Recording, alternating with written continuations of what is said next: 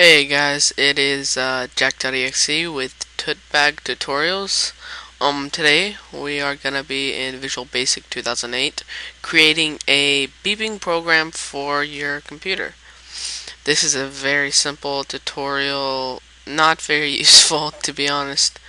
Just makes a cool beep, but this is fun if you want to use it for a prank at your friend's house or maybe Best Buy or something.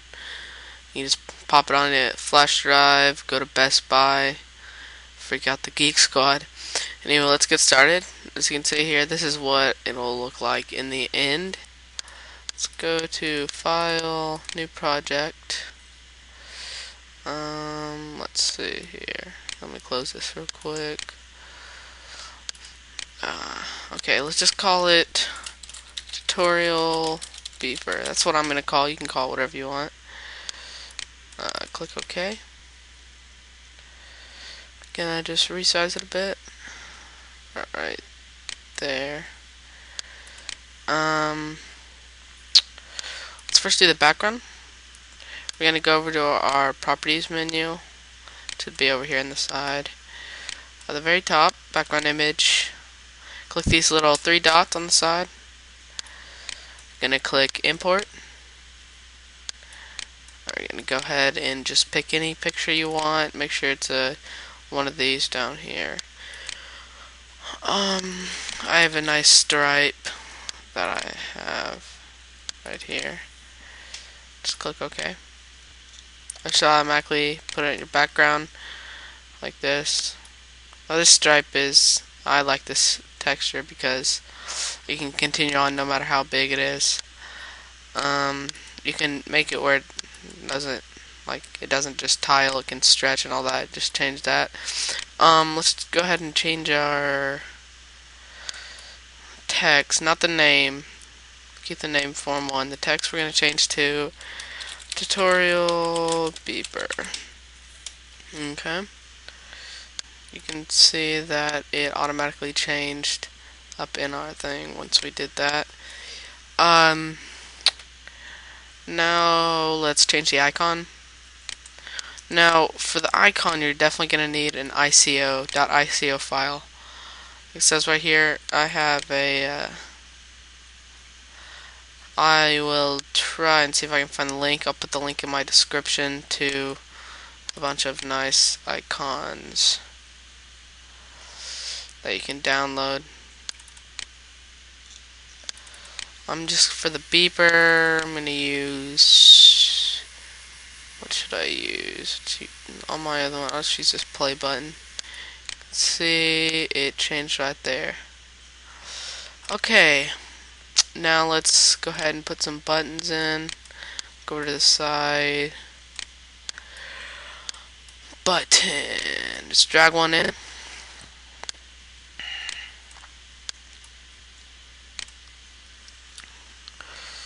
Call this one just beep. This will be the one beep thing. Hold on.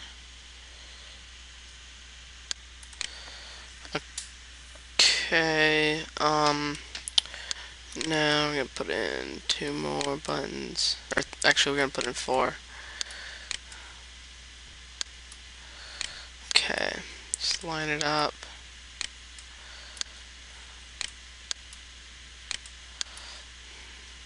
Actually, change the design a bit from my other one. Okay, let's rename them. Or not the beep on these. 1, 2. Let's change the text to what did I call it? Let's do start slow and click on your next one. Let's do start fast, and then over here on button 4, let's go stop all. Okay, let's. I forgot to. Let's change some properties of our window real quick. Just click on the window again, and let's go over. Let's make sure these are minor. You don't have to do this. It's optional. Let's do the maximize box to false. This means whoever's using it can't maximize it. Let's do the minimize. Let's keep minimize in case you wanna. No, actually, we're gonna take off minimize.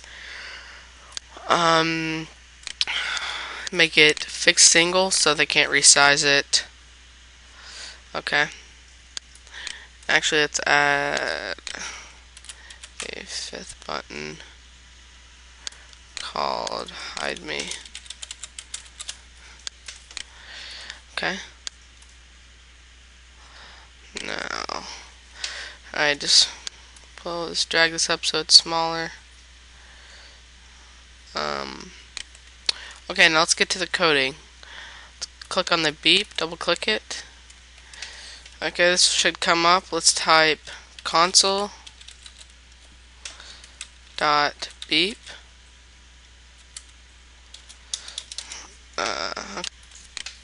Okay. Now let's go back to our design. Let's go down to timer. Let's go ahead and throw 2 timers down. Timer 1, keep it.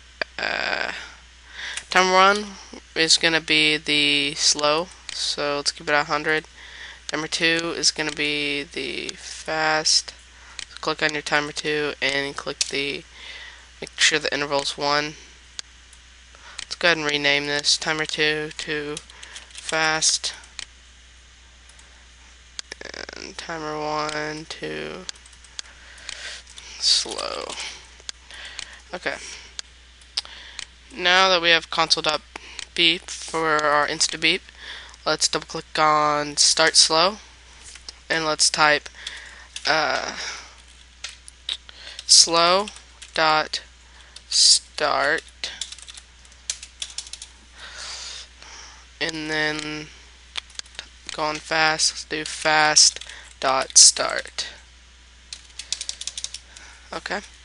Let's go over to stop all. Double click this and type slow dot stop and fast dot stop. This will stop both timers, or both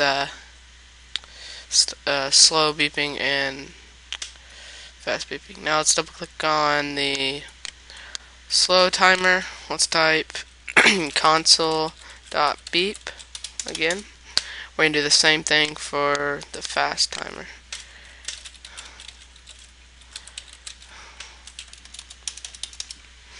Okay.